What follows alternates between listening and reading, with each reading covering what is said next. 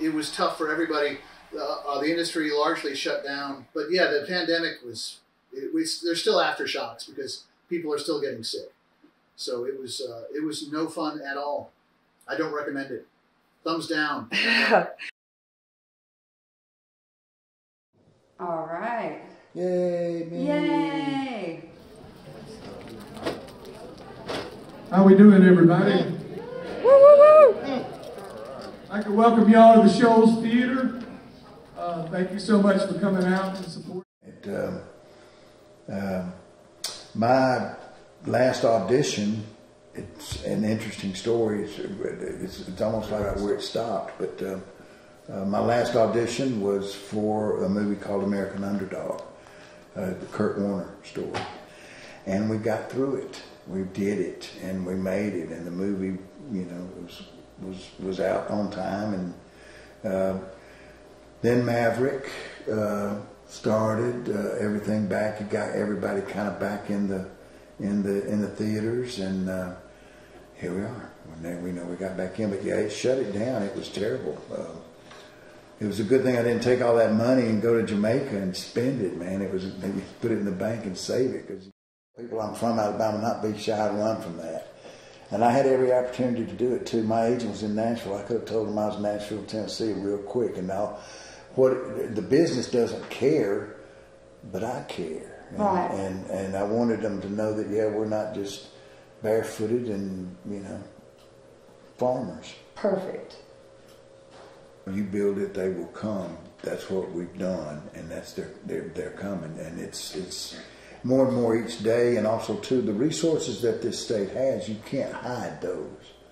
People are going to want those. Beaches, we have skyscrapers, we have countrysides, we've got waterfalls, we've got oceans, we've got filmmakers. I have remained non-union. I am sitting in this chair non-union. Alabama is a right-to-work state. 35 to 40% of my income is non-union work, and this is their rules, SAG's rules, not mine. And I didn't break them. I didn't whatever. I just complied with their rules, and I auditioned for their work, and I got hired. It's home, and it's the comfort zone is. I mean, trust me, I work in LA, and I have, and it's so fun to come back home. It's a great place to work. I'll put it that way.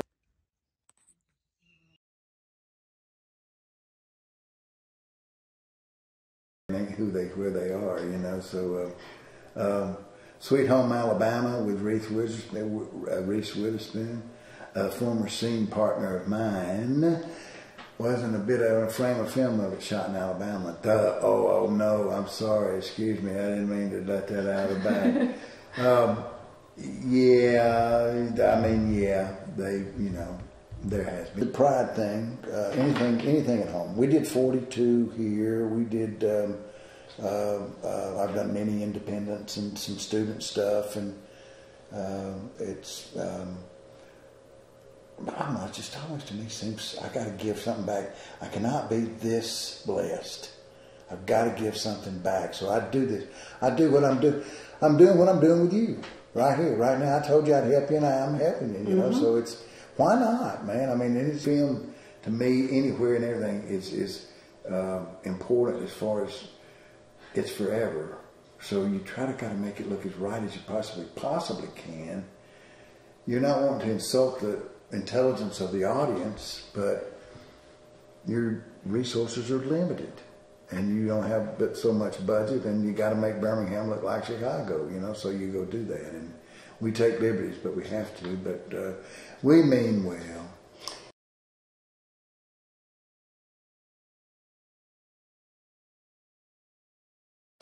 My name is Michael Casey. I'm a writer, director, and producer. Just be able to roll with the punches, because planning as much as you can, get things before you start rolling. Pre-production is incredibly important, but I think the way independent filmmaking's become, everything is such a time crunch. Filming has gotten shorter, ramp-up time's getting shorter. Everything is just quick. So be as prepared as you can, but also just be willing to adapt and just kind of realize that your days are going to be crazy, and you just got to have kind of a calm demeanor as much as possible. Right.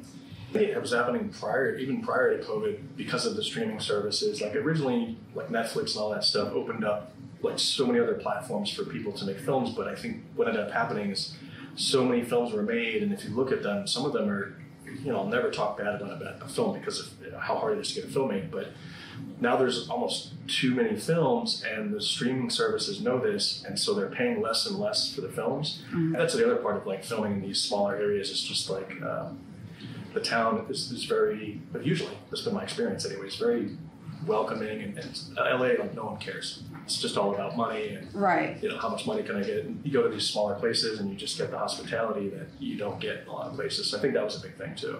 At least we benefited from it, I'm sure, but I'm not sure if that was part of the planning or not. But I'm glad that it happened that way. Pros and cons to every crew, but I think the unit, like I said, some of you guys have worked together already, so you could tell that kind of unity worked. But also, it's all about experience gets you so far, but there's effort and really the desire to be doing what you're doing. And I feel like the crew really had that. Somewhere new or just somewhere other than where I live is always an experience. I like staying in a hotel for short periods of time.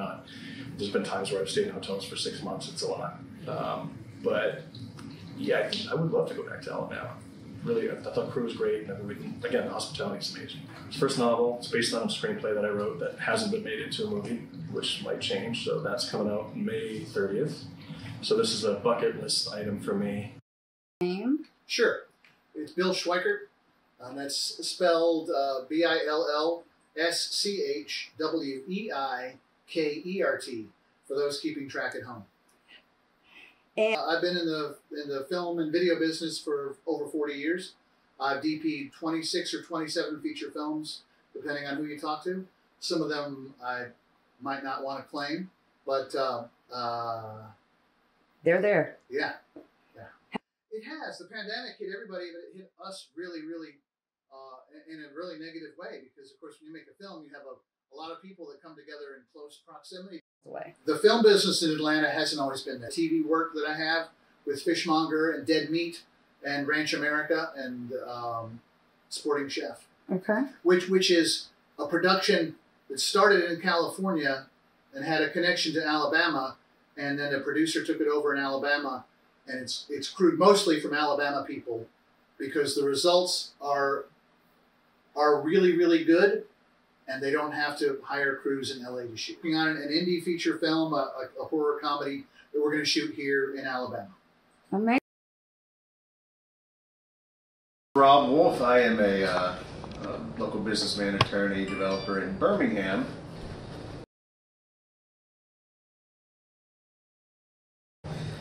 When I was doing property development management in downtown Birmingham, mid-20-teens, we kept on getting calls about, I have this film, and I tried to get resources, and honestly, I almost did not pick up the phone the last time this guy called, but I did, and about 2 weeks later, Hollywood descended, and I fell in love with the process.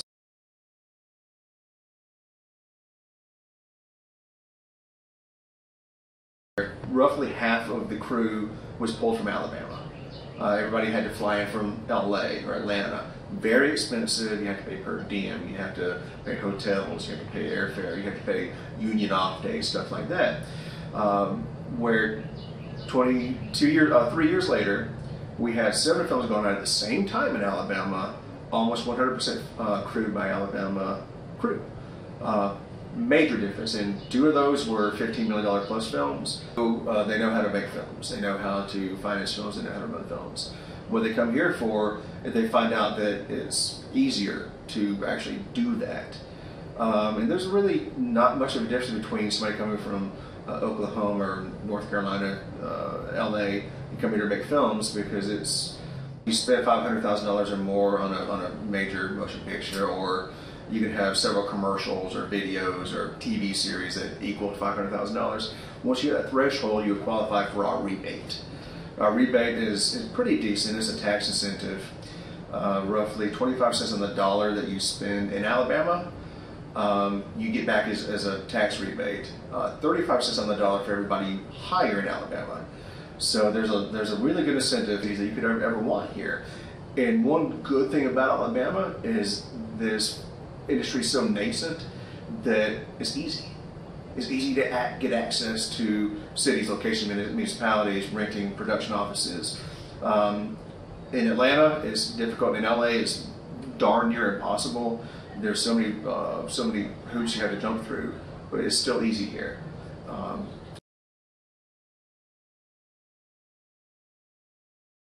Locally. So to qualify for that, you have to produce your budget and an application with the Alabama Film Office in Montgomery.